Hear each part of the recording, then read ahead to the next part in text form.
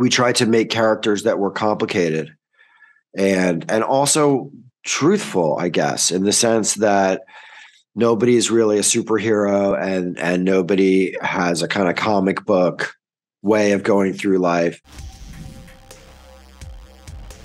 I'm really excited to talk about this series. I was catching up on it last night, and it is quite the nail biter Oh, from cool. start to where I left off.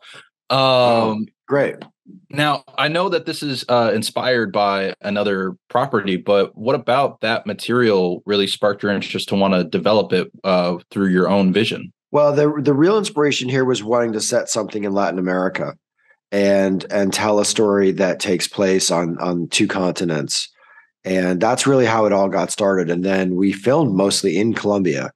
I don't know how far into the series you got, but once you get past the first episode, it's all basically taking place in Colombia, and we shot down there for a year.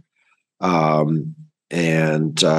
was an incredible experience, but I think also brings a lot of cinematic like chops and value to the show that you might not otherwise get if you're shooting in a back lot behind the studio in LA. Yeah, I got through about episode 4, and it really is. So you probably saw a little bit of what I'm talking about. I did, and it's really quite the amazing locations that you find in the show. But on top of that, I love that the show with its main characters really explores a sense of toxic masculinity and how they have to humble themselves as the show develops. And I'm curious what that was like for you, finding that personality and developing that for these characters in the writing process. We tried to make characters that were complicated and also truthful, I guess, in the sense that nobody is really a superhero and nobody has a kind of comic book way of going through life.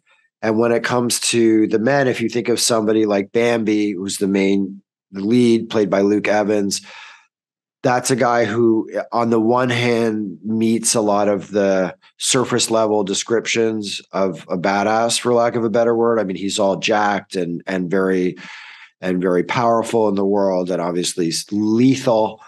But at the same time, he has like this emotional interior life, and he's not afraid to shed a tear.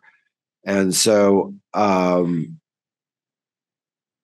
I could say the same for all the other characters, that they have this kind of like multifaceted, or at least that was the hope, multifaceted quality to them. And I think that,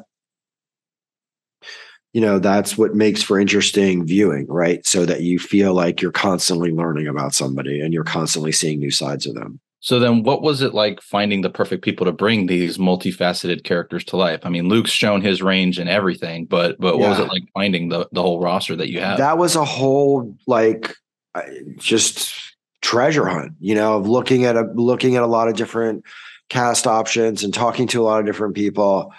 And that decision of who you cast is hugely important, and it's probably the most important decision you can make as a filmmaker. And so I took that hunt pretty seriously and spent a lot of time on it. But then when and I had a conversation kind of like this with Luke, and the more we talked, the more I realized he was the perfect person. And the same thing happened with the other two. And Jessica Collins has so much, she's so gifted as an actor and so much range that kind of became a no-brainer as well. And McKeel, also just an incredibly gifted actor. So, I mean, it wasn't easy. It took a long time to do. We didn't cast this in a week or anything. And I really was focused on the people who would be not necessarily